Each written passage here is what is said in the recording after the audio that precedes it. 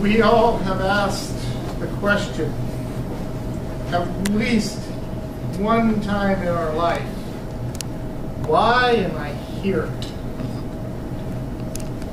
Sometimes we mean, why am I here on this planet in this place and time? What is my purpose in life? What am I supposed to be doing? Other questions were like, why am I in this room listening to this professor? This isn't Psych 101? No.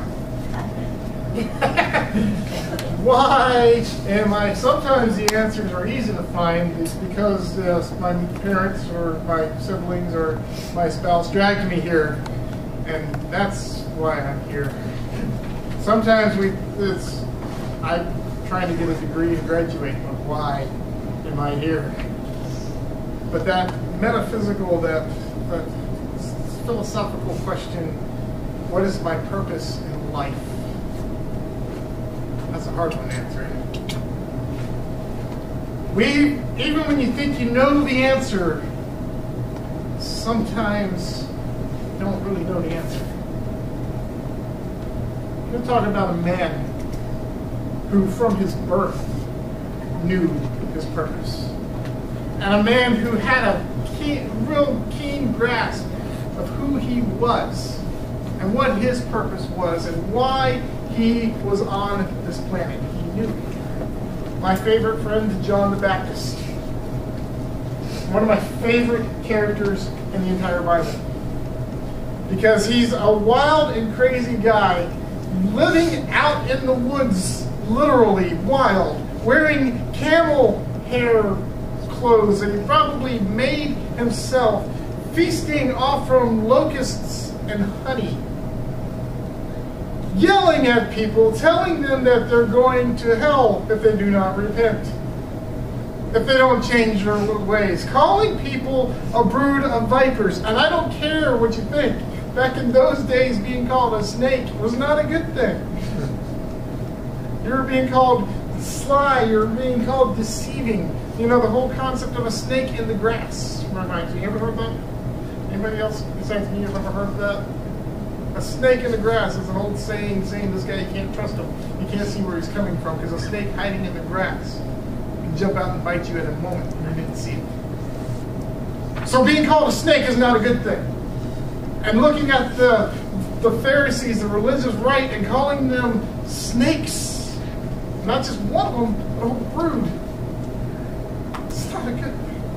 And yet, hundreds, thousands of people hunted John down just so they could hear what he had to say. I don't know who said it. There was a quote in the book by Leonard Ravenhill. And I know Leonard didn't say it because he was quoting somebody else. That says, you get on fire for God and the people will come and watch you burn. That's John the Baptist. And we're coming out of the Bible today in John chapter 1. Some of what I'm going to say tonight will sound familiar, because I may have said it the last time we met, and those who are in my Logos Bible study will definitely hear some things that sound familiar, because we're reading through the book of John, but it's worth repeating. John chapter 1, starting with verse 19.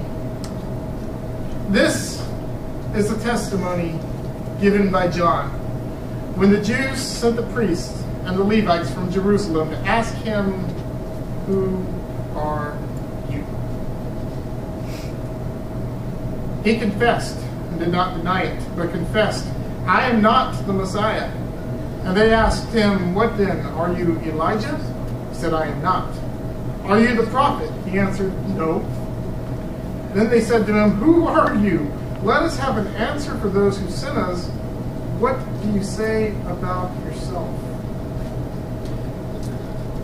Biggest question people are going to ask you today. Who are you? Who are you? Who am I? Oh, we're getting so many philosophical questions here. What's my purpose? Who am I? Yada yada. We got a lot of things we got to wonder about. Who am I?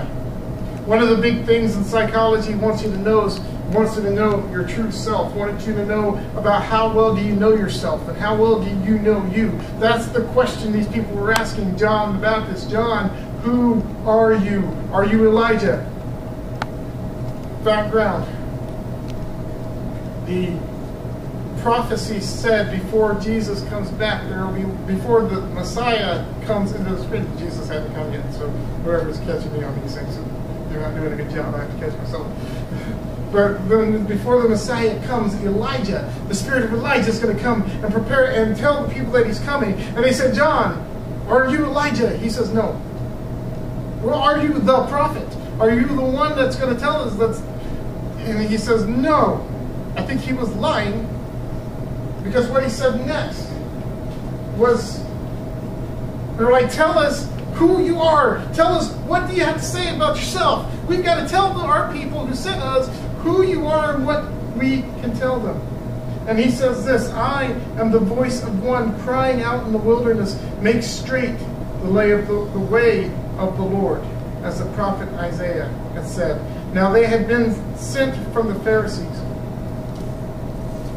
And they asked him, why then are you baptizing if you are neither the Messiah, nor Elijah, nor the prophet? And John answered them, I baptize with water. Among you stands one whom you do not know, the one who is coming after me. I am not worthy to untie the thongs of his sandals. This took place in Bethany, across the Jordan, where John was baptized.